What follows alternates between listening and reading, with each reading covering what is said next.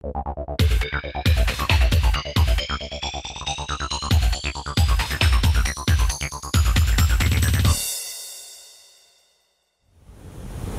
here we have some of the shark's teeth that we found from yesterday. And so you can take a look at those and you can try and sort them. So you have little boxes. It feels like cool and stuff to see stuff that like people saw before us and stuff. That says artifact to brush. That means that there's I see shark teeth, like Native American tools that they used to use, and like stingray tails and fossils. Look at these with the magnifying glass so that you can see if you recognize any patterns or maybe there's some letters on the coins. You get to like touch it, feel it, see it, be able to observe it. Yeah, nice job there. So why do you think we use paintbrushes? Because they'll wash all the and then it'll go the same. Yeah, it's pretty great to have them come over and get excited every morning. There's some kids running over here being like, what did you find last night? What did you find? And so being able to talk about that and tie that in so that they have a memory when they're talking about the Spanish conquistadors in class. They can say, oh, I remember when we saw those gold doubloons. okay. When they hypothesize of why something is there, why are those shark's teeth here? Why are there Spanish artifacts? Which taps into Florida history and some elements of our standards that the kids are learning about through an authentic experience.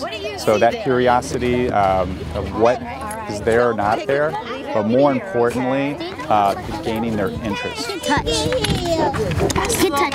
The best part is how the coins are not round and stuff, and they found stuff that people used to use before us. Those are our stingrays. So they're fossilized, so they're very old. It's just a good experience to me. It's like super old. That's not a rock, that's a fossil. It's pretty neat. So there's lots of excited faces and oohs and wows. And the best part, I think, is having these students get their hands dirty and actually try cleaning up some of the artifacts and looking closer at it, making sketches and observations and coming up with their own conclusions to why something might be here is a really great experience, and it's pretty exciting to do. So that one is from a lemon shark, and then these ones in here are from a sand shark. The interest and the desire to, I want to dig, I want to find out about what's under us, to learn about history, could be enough to get them through high school and pick certain sciences in high school and pick certain sciences in college.